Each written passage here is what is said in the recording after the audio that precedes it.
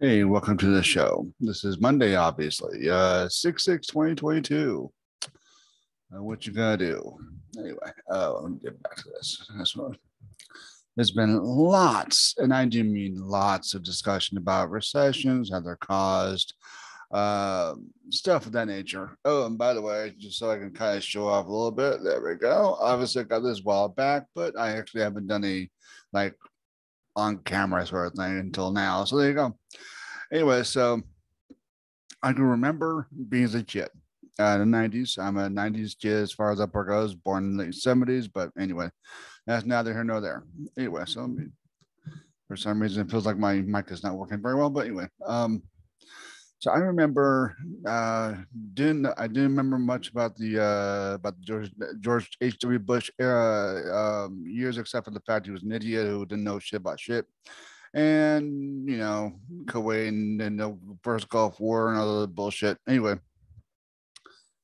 then I do remember a lot of Bill Clinton, and it's not just a Monica Lewinsky bullshit, but other things too. I remember that Glass-Steagall was repealed. I didn't really know what the ramifications of that would be because I didn't know anything about Glass-Steagall. I didn't know anything about bank regulations, lack thereof, stuff like that, how it affected the economies. I was young. Um, but then as I get into financial topics, get more intrigued by it, and get more interested in it, and learning about monetary theory and politics and how it matches up, meshes, whatever have you. I did remember back when before Glass-Steagall was repealed, and he decided to be an asshole and pretty much take all the money out of the economy, pay for the deficit. And I'm like, okay, well, let's see. Well, here's what I'm remembering. A lot of people had less money. Taxes went up to a certain degree. I mean, let's see. Taxes went up. Spending went down. Food bank lines got very long. See, more homeless. People couldn't pay for anything. Basically, are self-inflicting money devaluation. Now, this is where I think the money devaluation is coming. It's not the spending; it's the deficit reducing, because if people actually have money in their accounts, that means that they're going to spend it on maybe not just utilities, rents, and other things like that, but also on vacations, on going to movies, going out, stuff like that. That puts value to one's dollar.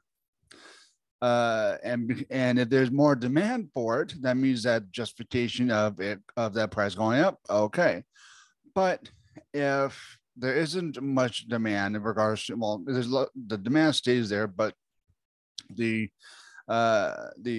money's not in the economy. That means that the store, the movies, whatever you're doing within your community, if that price goes up, that means that they're unable to keep the prices down because maybe they couldn't get a less expensive business loan, whatever, because interest rates went up.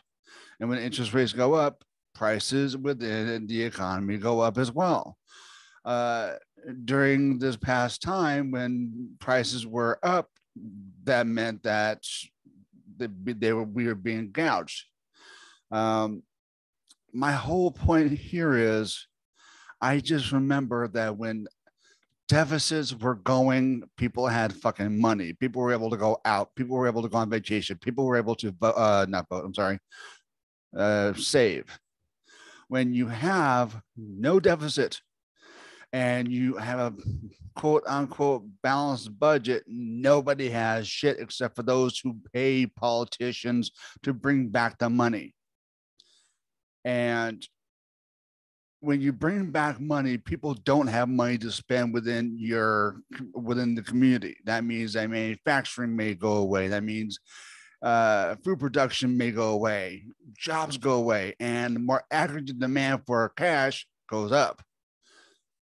But that also means that the value of that dollar goes down because even though there's high demand for it, that means that the prices also go up.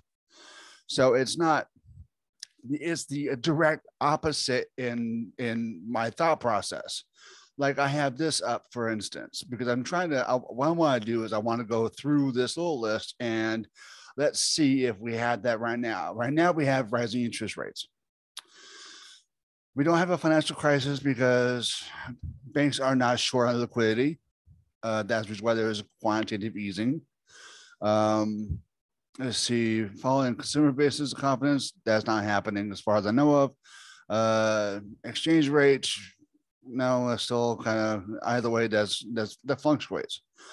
Fiscal austerity, we have that. We're going to have that when government cuts spending. We have that right now. Trade wars, we had that right now with sanctions and tariffs. So we have at least three of these that cause recessions. Three of these things. If we didn't have the fiscal war, trade war, if we didn't have fiscal austerity, and let's see which one, if we didn't have interest rates, we still might almost be in that because we still did have the supply chain disruption because of the pandemic. So you technically have four things. Trade war. I guess you could say that the pandemic kind of caused the trade war as well, along with that. So, but I'm not counting them because they're two separate categories that basically have done the same thing overall. So yeah, four things out of 1, 2, 3, 4, 5. Actually, follow real wages. That's also done that too. So you have 5 basic key points that can cause what is up there causes recession. 5 things out of 7. 5 out of 7. And guess what? All of it is being done by the fucking government in one way or the other. Trade war. Got the tariffs, you got the tariffs and sanctions. Then you also have the pandemic in other countries still going on, meaning that they're not sending as much. And that's, well, maybe they sold them, but it's just not getting to their destination yet. Then you have interest rates that are going up. Let's see. Asset prices we do not have as far as that part goes. A negative wealth effect leads to less spending. Not when there's less spending within the government spending anyway. Let's see what else. Yeah, so we have 5 out of 7 here. For those who think the spending is the reason why, you're full of shit and you get paid to say that crap. Yeah, the CNBCs out there, the Fox Business, you guys, the guys that come out, like Peter Schiff, for fuck's sakes, comes out. King of gold, the price of gold hasn't really gone up in the past 40 fucking years because it's not used. It's more of a commodity than it is. It's a hedge for some losses. It's the old style Bitcoin. Anyway, that's my point of view on that. Anyway, so yeah, you have 5 out of 7 recession making things there. So yeah, it's not spending, it's the lack thereof. It's the interest rates, which I'm kind of split on the interest rates because I find out that interest rates are paid by the Fed and the intergovernmental agencies such as Social Security have like 2.8 trillion in U.S. securities. So I am on Social Security, so that kind of benefits me in the long run. So I'm kind of iffy on that. I'm paying more, but at the same time, I know that sooner or later, even though I'm paying more right now, I'll be getting more in the future as far as Upwork goes. Because production prices will go down eventually. However, Social Security doesn't go down unless they find out they paid you too much. Or as I've been hearing, Biden wants to give another fucking, wants to raise Medicaid and Medicare fucking premiums, even though There's no reason for it. Those same fucking companies have gone more just based on vaccine payments. So, yes, and I hear that they want to come out with another one, the vaccines. I'm not vaccinated. I'm never going to get vaccinated. I don't give a fuck what the hell you think or what the hell you think is going to happen. So far, I've been fine. So far, my fiance's been fine. Everybody that I've known of that has gotten the shot has had something happen to them. My mother, who lifelong smoker, got the shot, was not on a oxygen tank before the shot, has to be on one now for the rest of her fucking life. I don't know if that's what it is. They never said. But when that happens after an experimental bullshit, you get no, I'm good. Anyway, so looking at the screen, we have 5 of the 7. Looks like 7 things. 2, 4, 6. Okay, 8. So we have 5 out of the 8. Yeah, I'd say recession is close. Also, if you do look at credit, like loans and stuff like that, I think it's the Fed H8 report.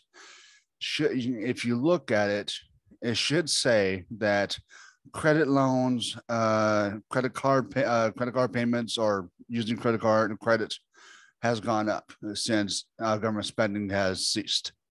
I don't know if that's still true today, but last time I looked, it was true, and that was maybe about a week or so ago. So check this shit out. It's out there. You just have to look it up.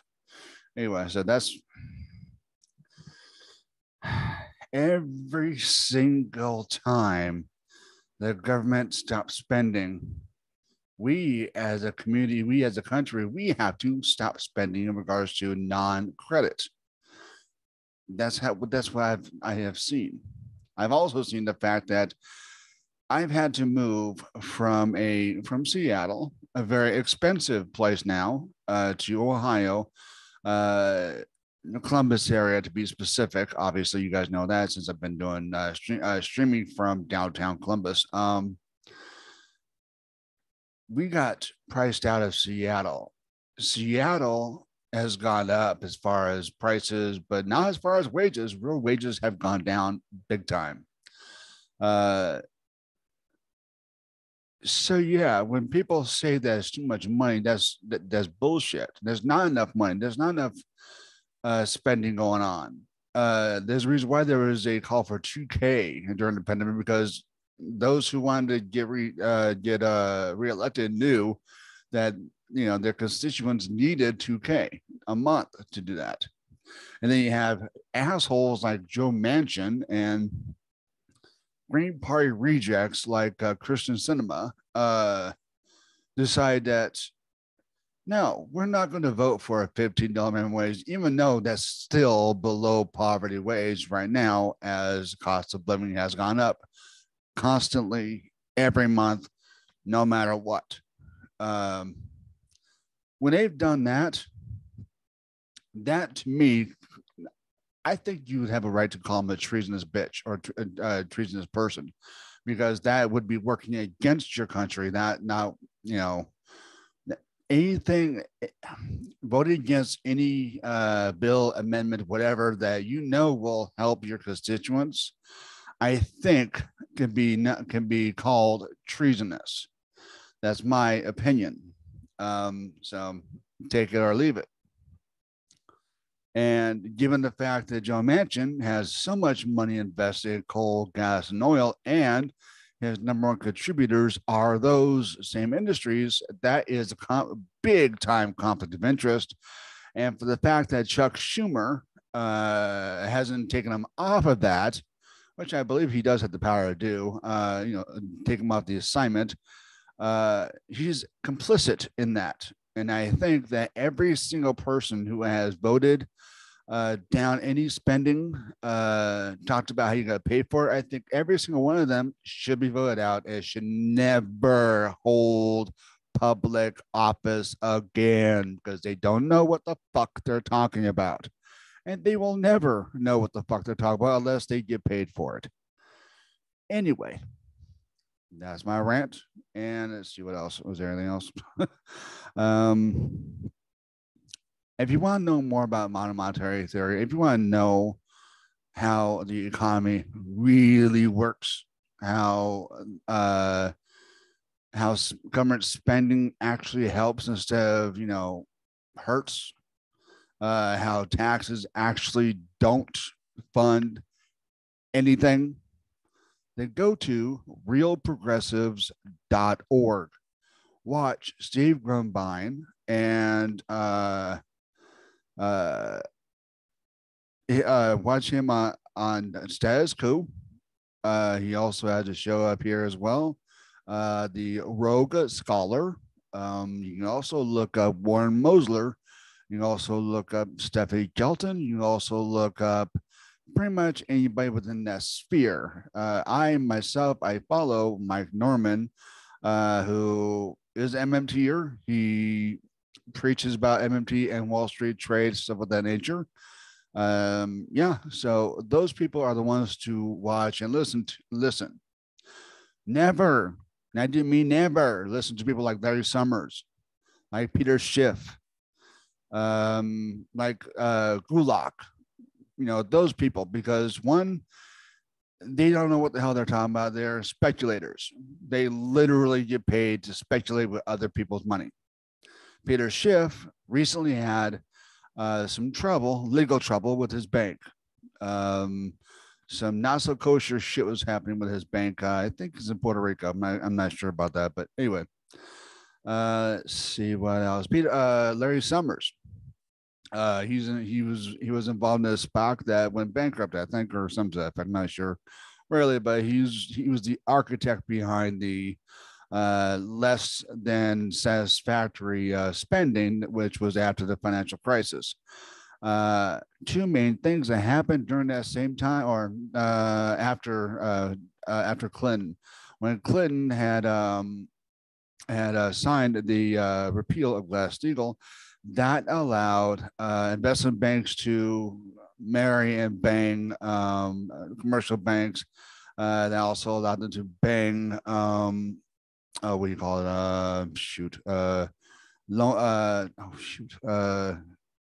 Places that loan out, the mortgage security and stuff like that. That allowed them to all bang each other and get together. So I'm sorry, I'm kind of pissed off because not enough people know about modern monetary theory to make at least a decent debate online. I mean, holy crap. Last night, I actually had someone come back to me after about 2 weeks and try to rekindle the same debate we had 2 weeks prior. And I'm like, fuck that. And I mute the bastard because I'm sorry.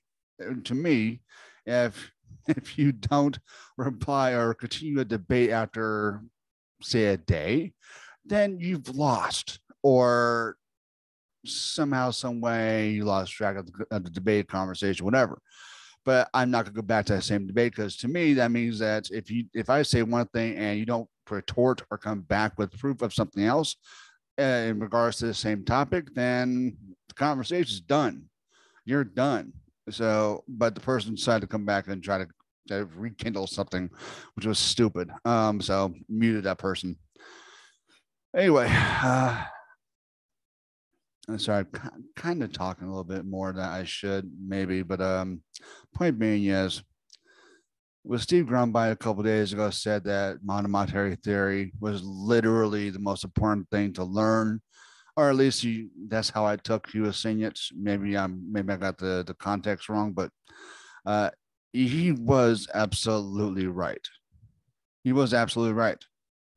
There's no doubt about it, because if you look at modern monetary theory, if you look through that type of lens, then not saying you're always going to be right, but you will be on a better path than those who think they're right.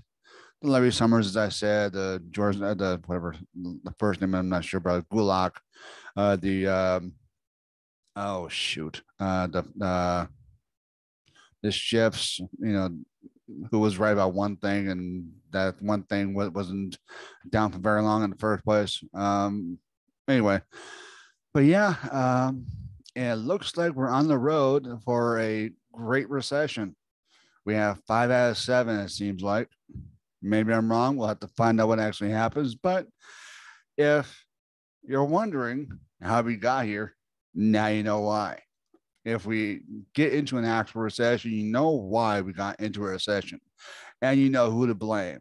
It's both parties. That both parties suck ass. They're both parties. The reason why there are terrorists. There's a war. There's sanctions. There's you name it. They're the reason why. So get those fucking third parties going.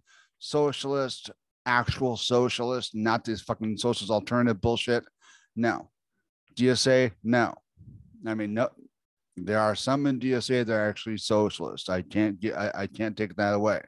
But the people who are in charge of it, anything but socialist. Anyway, yes, I'm bad mouthing them because I have seen them after Biden got into office. Almost nothing in regards to other Black Americans fucking dying, nothing of the nature. And they haven't done shit after Biden got elected. Not one fucking thing. Black liberation, they've been out. I respect the crap out of them. I've done 3 protests and rallies against trans bills that would discriminate them.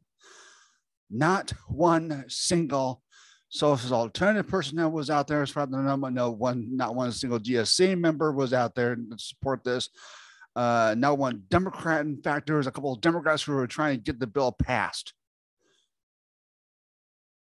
So just like half the people in the Black liberation, I have been out there as well, not as many times as I like, but a lot of these things I don't know about. I think they're kind of like inner circle sort of things. But anyway, point being is, if it's a Democrat, don't trust them. If it's a Republican, don't trust them. If it's a socialist who's not a part of any of the establishment socialist parties, they deserve a little bit more trust. But these are the reasons why we would go into recession. That's happening now, and it's being done by the government, by the Democrats, by the moderate bullshitters. Get open primaries going, get third parties in there, let's have it. Otherwise, what's the fucking point? Thanks for watching my little rant here. I kind of wanted to go into that. Too many people have said that there's been too much government spending. There has been enough government fucking spending. Not at all. Not at all. Peace out for now.